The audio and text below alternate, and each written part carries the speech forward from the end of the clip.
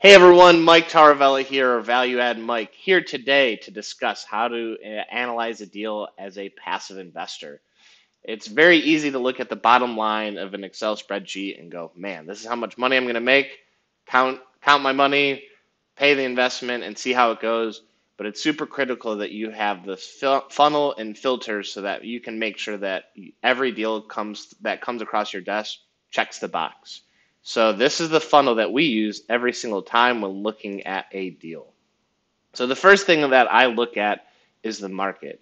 So I take a little bit step further and you can look at the 50 states and then you narrow it in as you go. So the market, generally we're looking for states that have population growth, we're looking for states that have job growth, and we're looking for states that have no state income tax. And the no state income tax is a very particular piece because what happens is more businesses are going to go into that market, promote job growth, which then people go where the jobs are. So when looking at the 50 states, we quickly filter the nine or so states that don't have any state income tax. And then for me, geographically being based in Tennessee, there's a lot on the West Coast, but I focus in on the Southeast. And so those three states are Tennessee, Texas, and Florida. Thoughts on Florida later, but those are a very quick and easy way to go from 50 states down to nine, down to three. So everyone has their own criteria, but the biggest thing that I'd say for a passive investor is super important is making sure you have population growth.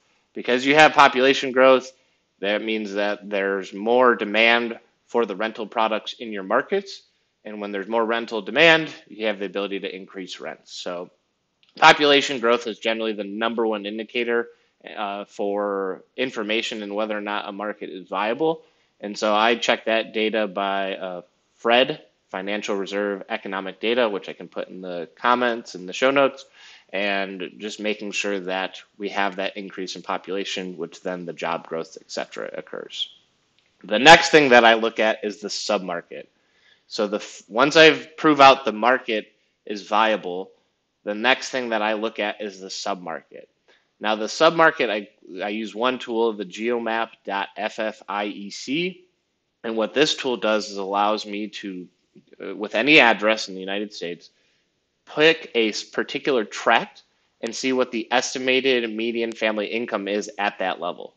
We generally don't look at anything less than 40,000 or unless it's a path of progress, because anything less than 40,000 generally means there's rents are affordability can be an issue in going into these markets. It could be more management intensive.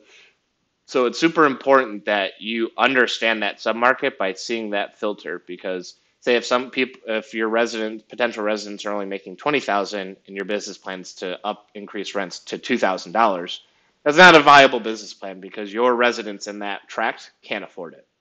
So that's the first tool I look at. Generally, like I said, the $40,000 mark works for us. Anything slightly below it will do a deeper dive. But that's a quick, easy tool for free that can allow you to assess markets. And another thing about that tool I like is that you can click the surrounding tracts and really get a feel for the area. Another thing that I look at when looking at the submarket is the proximity to jobs and potential jobs in the future. So similar to the market, there's job growth, population growth. The submarket can really tell you what's in for the future. And so last year we purchased a 36 unit, and with that 36 unit, we really liked the area because it had 1.6% population growth. But the biggest thing that really we liked was that in the last 6 to 8 months, there's 2,000 jobs being announced in that area. So there's already a limited, restricted supply of rental products and homes being built in the area, but now there's 2,000 jobs being built. So there's all the jobs for people building all of those facilities that needed to be made, but then also the people that are going to become working there full time, and then there's going to be more subsequent businesses that come as well. So it's super important that you go where the jobs are going. And so in the submarket, we really look in the proximity of how close we are to those jobs so that we can be viable rental products. You don't want to be 45 minutes or 2 hours away from where all the jobs are being built, because then it's it's too much of a hassle for your residents, and so you can really hone in on that population growth. The submarket too. The last thing I kind of really look into is the crime rates, and that's just important to make sure that you're in a safe, viable area for your residents to live. It's important, like I said, the median income help deters it, but crime can happen anywhere, and it's just super important that if there's constantly recurring crime in that community or within that particular submarket, that you avoid it. Making sure you call your local police, making sure the sheriff's department, if they have an idea of what's going on in that area and they laugh about it, generally not a good sign. So super important that you understand your submarket. And then another thing too is just making sure you understand the flood maps in the area, because that can really affect your insurance costs later. But we can do that in a different video. Next in the funnel is the property. So generally when I see investors, they're looking for a particular number of units, which I think is very important, but I think also looking at the vintage is very important. So, and when I first started investing, we were looking at 1960s assets, and it proved to be a great learning lesson, because anything in the or later than 1970s, there's risks of breakers going out, your plumbing becomes an issue because galvanized pipes. Anything older than that, there could be breaker issues as well. And so there's a lot of functional obsolescence that you need to overcome. And so when you're thinking of a real estate investment, yeah, you could paint the walls, but if there's plumbing or sewage issues, there's a lot more capex and management intensive work that needs to be done.